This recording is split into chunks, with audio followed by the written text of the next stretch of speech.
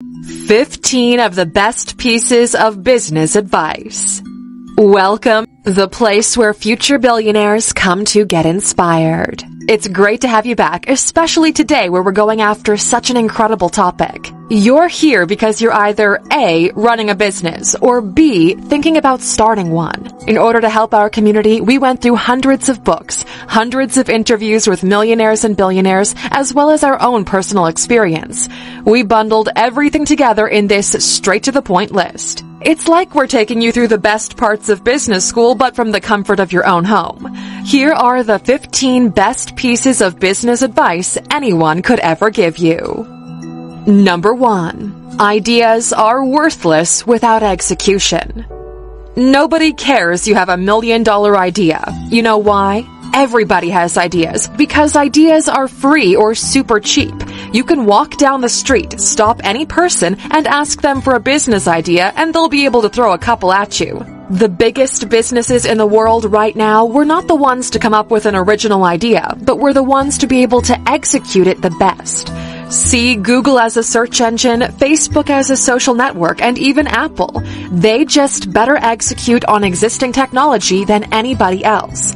A great idea with poor execution will fail, while a pretty basic idea with great execution will turn into a valuable business. Starbucks makes coffee. Think about it in terms of how complex an idea that is. Give people coffee. Execution is different. Ideas aren't worth that much. As a rule of thumb, an idea is worth $1 million only after it's made $1 million. Take this with you when you go. Number 2. Launch at 80%. Don't wait for perfection. Some people wait too long because they want to get everything right, or at least what they assume is their version of right. This kills more businesses than anything else. Why? People never launch. You don't need a perfect logo. You don't need the most beautiful website. You don't need all the branded mugs. All you need is a product and a way to get money out of people who want said product. Everything else is just a decoration. Getting your product or service out there teaches you more about what's actually important than what you believe matters. So don't wait. Number 3. Give before you take. In the age of the internet, business has changed. People need to know who you are and what you can bring to the table. Back in the day, it was free samples at the supermarket. Now it's shifted to social media accounts.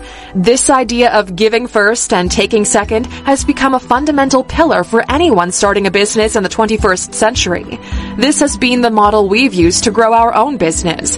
Mind Mastery was such an incredible success because people know the quality of our free content. The moment we decided to create a premium piece of content, it was a no-brainer for most of you. When you provide value first, people feel the need to return the favor. Number 4. It's 5 times more expensive to acquire a new customer than to keep an existing one. To be precise, studies show that it's somewhere between 5 to 25 times more expensive to get a new customer. This is what the smartest MBA students are learning, so pay close attention. Increasing customer retention rates by 5% increases profits by 25% to 95%. Yeah. Keeping the right customer is super valuable. This is why big brands are building ecosystems around their products, which are getting harder and harder to leave. It makes them a ton of money.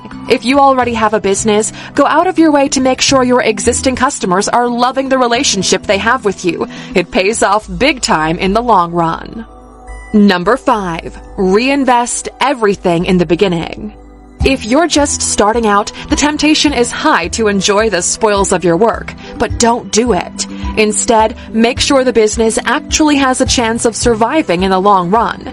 Take money coming in and secure your position. That's when you begin to polish what you have. Business school teaches you should reinvest half of your profits. Real-life business experience has taught us you should go beyond that. Why? It accelerates growth. It teaches you a lot more about your own business. It allows you to hire out your weaknesses. It brings in better talent, and it dramatically increases the chances of long-term survival. Every successful business we know has been aggressively reinvesting everything until they got to a position where they could afford to take some money out, us included. Long-term survival is more important than showing off how successful you are. Number 6. A business that's not growing is dying.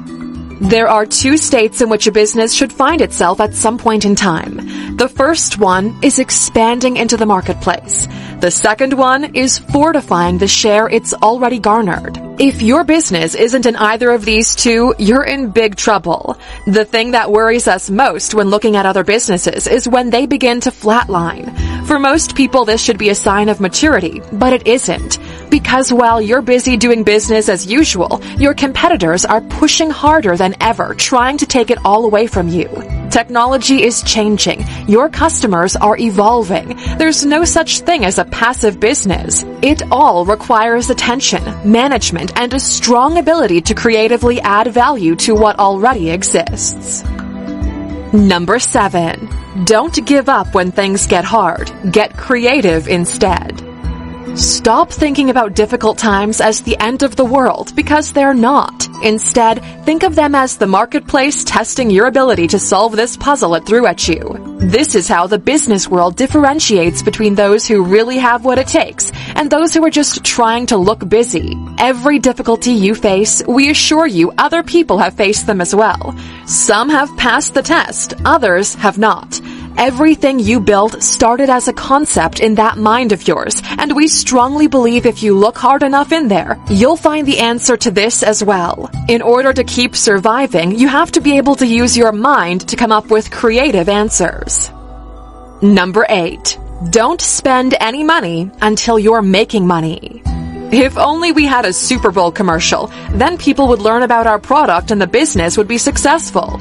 So many beginner entrepreneurs make this mistake. They believe throwing more money at marketing would solve all their problems. But here's the thing. Marketing doesn't save a shitty product or service. But you know what does have an impact? Sweat equity. Do the damn work yourself. Early on, you don't have money, but you do have something way more valuable. Time. So many beginner entrepreneurs undervalue time because they always had it in abundance. Successful businesses grow because people convert time into money and then use that money to buy more time, and the cycle continues. Once you've done this enough, you should have a stable business on your hands. That's when you finally evolve into this next point. Number 9. Stop selling your time, sell a product. See, this is why you should watch the video in full, not just read the list in the comments section. Once you figure out how to monetize your time, you fall quickly into a trapped box. Your time is limited. Even if you worked non-stop, you still couldn't spend more than 24 hours in a day. That's why you need to level up and develop a scalable product or service. Scalable means it can go beyond what you're able to do at your maximum capacity, and the scales can grow as the business evolves. Instead of weaving baskets by hand and having to sell them one by one, work on creating a machine that weaves the baskets for you so you can focus solely on the selling part. Your mindset should be, how can I solve this problem now so I don't have to worry about it in the future? Number 10. Finish what you start. How many of you begin projects but end up abandoning them halfway through? Good. If you related to that, please know you probably don't have what it takes. Sorry to be so blunt about it. Business is a super competitive area with a very high chance of failure. Self-discipline and the ability to focus on your work are a major requirement, not only in business, but in living a successful life as well. You need to prove to yourself that you can keep your word, that you will do as you say. People are inspired by this. They will follow you and will build momentum. A small win is strong enough to push for a medium one. Keep it up for long enough and you'll see how reality is changing. As a golden rule in business, if you say you're going to do something, do not stop until it's done. Number 11. Know your numbers. We love numbers. Numbers don't lie. They don't care about your feelings or your plans or goals. If the numbers say you're losing money, then you're losing money. They are the most honest representation of your work. If you're doing a good job, the numbers will be good. And guess what? The more you understand your numbers, the better job you can do. If you don't know your numbers, you don't know your business.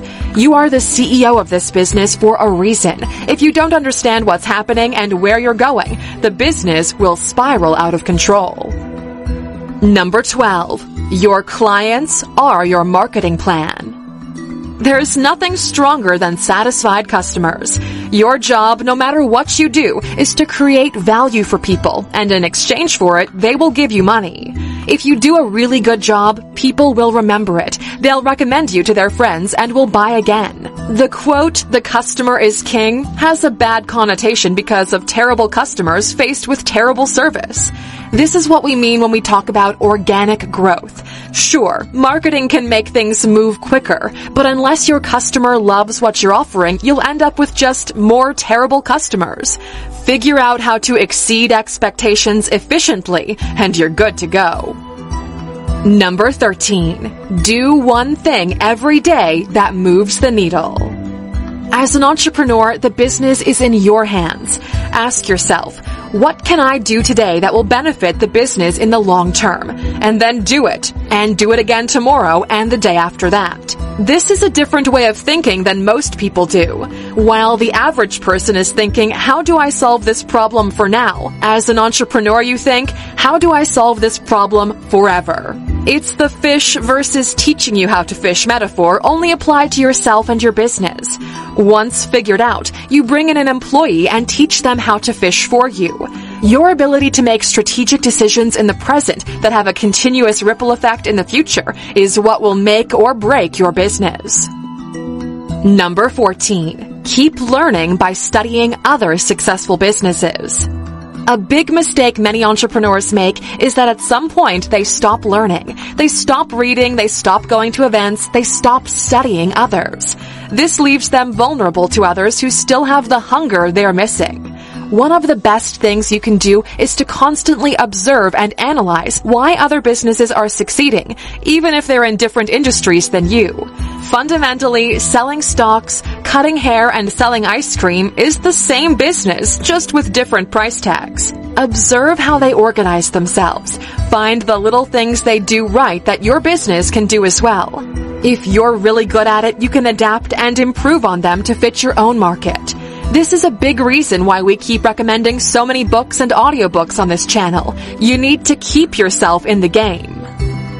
Number 15. Make sure you're passionate about what you do. The last item on this list might sound like rainbows and sunshine, but we assure you it's not. You're likely going to do this business of yours for the next 5 to 10, maybe even 20 years if you're lucky. There will come a time when things get super difficult or repetitive, or you burn out, and you'll still be required to perform. Nobody in their right mind would choose to put up with this unless they were genuinely passionate about what they're doing. If everything objective is the same, the person who's more passionate will win simply through the desire to outlast everyone else.